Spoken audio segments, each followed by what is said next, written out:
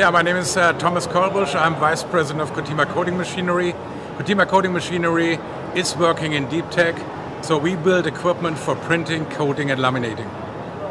So these machines we see on the background here, is that your machines? Yeah, we work in different areas. So most of our pilot lines are being used for lab-to-fab development. We're working specifically with startups, with technology clusters like here the LTFN in Thessaloniki, on products like organic photovoltaics, on nano-printed surfaces, but we're also working on new technologies like green hydrogen and battery technologies. So, what are these machines we see behind you? The click and coat. Yeah, the click and coat is a patented Coatema system.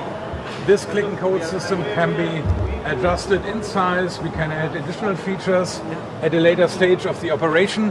So the customer can start with a standard configuration and then we can add additional features at a later stage. So that's our most versatile, flexible, patented lab system we offer to our customers. The roll-to-roll nano imprint?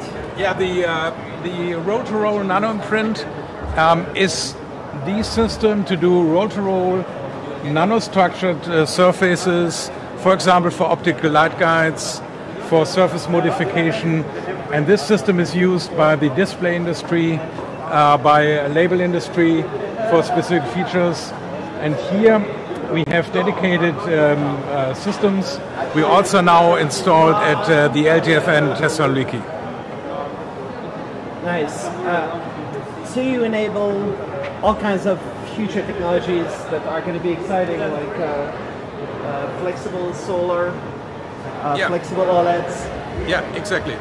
And this we do already, if you speak about flexible solar, this we do already since 2003, working on first OPV devices.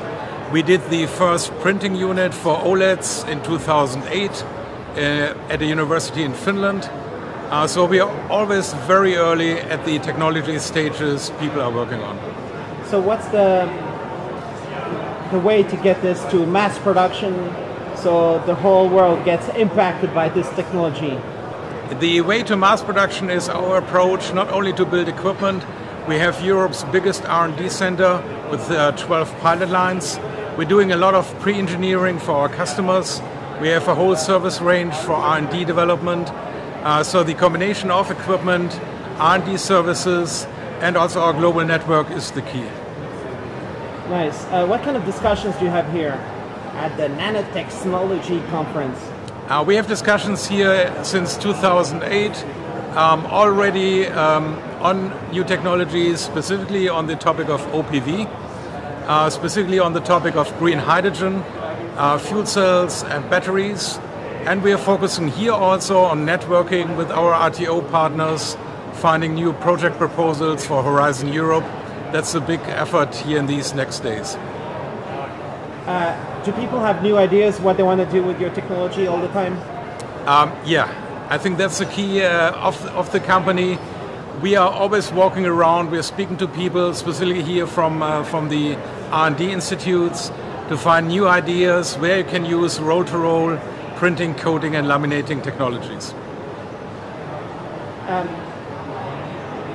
What do you think about, like, let's say I want to have solar on my roof. Is it going to happen? Can I just like get this kind of solar soon? It's happening. We work together very closely here with the university, with Stergos Logithidis. We work with OET, which is using our equipment here at LTFN, and we are already shipping solar cells to customers globally, specifically on the OPV topic. And here OET has new technologies in the surface modifications of these solar cells. So they are not only on the roof, they are also in agriculture being used in a lot of different applications. Is it crucial to have efficiency that's at the level that makes sense per dollar for people to just say, I want a billion units, you know? I think the more important thing is efficiency over the whole day, where OPV has advantages against silicon technologies. The other advantage is it's lightweight. You can design every form you need, and it's a printed material, so you also can do printed structures which fit into architectural designs, for example. Because you want to have something that costs a few $1,000s, you cover the whole house, and then you're good for 10 years, and then you just switch them again when the efficiency has been a whole bunch more? Yeah, for sure. That's one approach.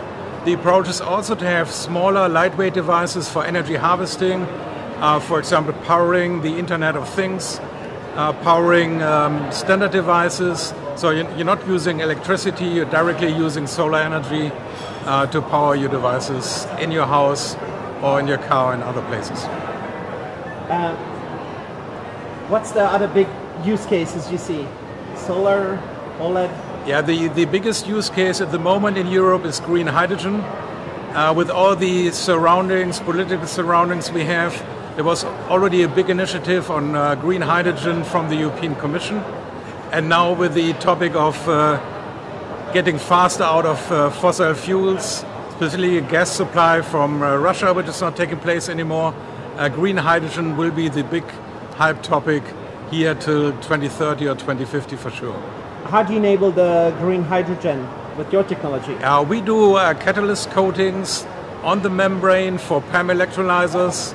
So we are at the moment at the forefront on these production lines, roll to roll, which are being already installed at the moment in Europe, but also in North America. Can you talk a little bit more about this catalyst membranes and all this? Yeah, our company is working in fuel cells and electrolyzers since 20 years. So we are able to cast the membranes, so we can produce membranes which are being used for electrolyzer technologies and fuel cells. And of course, on these membranes, you have to bring the catalyst from both sides, and that's also a coating application. And this we do since 20 years. And we are now going into, let's say, 2 meters of working with in the operation, faster speed, industrialization of processes, including quality control, using AI to get very good results. So you could, in theory, roll-to-roll print the solar panel, the OLED lighting, the fuel cell hydrogen system. Yeah. The whole thing can be printed. Yeah, that's basically the idea, and that's the thing we are doing. And of course, if you use solar energy, you have to store solar energy, and the best way to do it is to use electrolyzers to make a hydrogen. So the whole green tech future is printed. It's printed or coated. That's basically the idea, and it's on flexible materials, and it has to be scaled up, specifically in green hydrogen, as soon as possible. Otherwise, we are not reaching the net zero targets the European Commission wants to have in 2050. How's the efficiency for something that you do compared to something that's mass manufactured in China, that's like molded kind of things and stuff? In electrolyzer technologies, we still have a big advantage against the Chinese producers because we are already at wider working with, higher speed, higher quality. If you look into solar applications, it's compatible because I think a lot of production technologies will come back from China to Europe. So we're speaking about a local European production to be independent from any supply problems or other problems here in Europe. Yeah, independence is a good thing to have sometimes when it's unpredictable political environment in the world. So you want to have stuff happen in Europe. Yeah. And this is the place to be right now in Europe. The Nanotexnology conference is the most exciting thing right now. Yeah, because you have here the university, you have solar, you have wind energy, and you have already activities from the LTFN and OET on electrolyzers and fuel cell technologies. In Denmark, they're talking about doing huge islands for wind power, and they want to also put it in the hydrogen and ship it over and stuff like that. And I just spoke with these guys over there in Saudi Arabia. They also want to do solar and then hydrogen and ship it. If you see hydrogen, every country who is using electrolyzer technologies is using renewables to make green hydrogen will be totally independent from fossil fuel. So they will be also independent from other areas where fossil fuels is being produced.